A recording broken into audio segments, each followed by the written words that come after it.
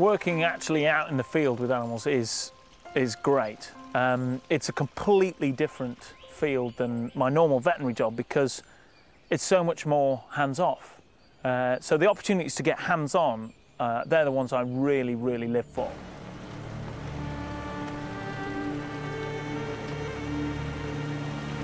One of Steve's most hands-on experiences was working with the Orangutan Survival Foundation in Borneo. This was a chance to make a real difference to animals in the wild.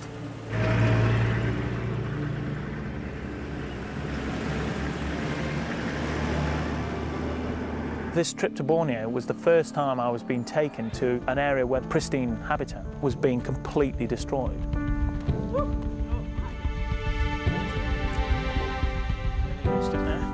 To be able to go into a forest and actually help capture a wild orangutan, that was just the most poignant thing that I've ever done.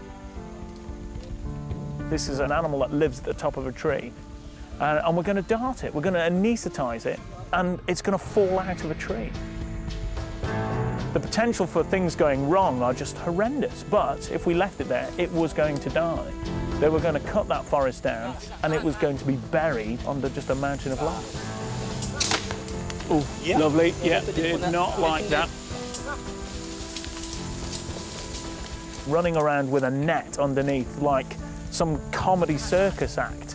It was just insane. I just couldn't think that this was the appropriate way of doing it, but there is no other way. He's going back this way, gone back this way. Go, go, go. Yeah, back up. We absolutely have to be under the tree when the sedative has its full effect.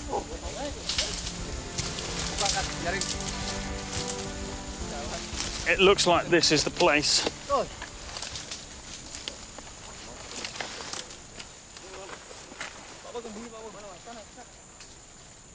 It's a hell of a drop.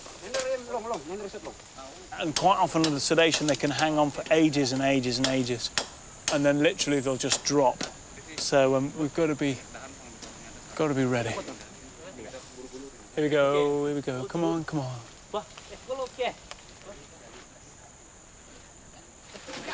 Here we go, here we go, here we go. Oh, oh my God.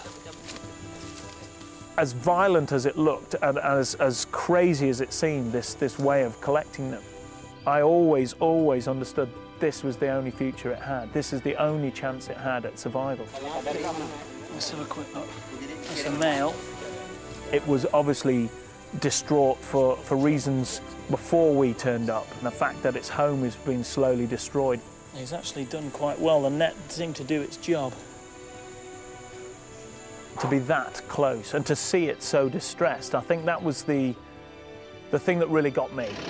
That really did bring home just the nature of this problem.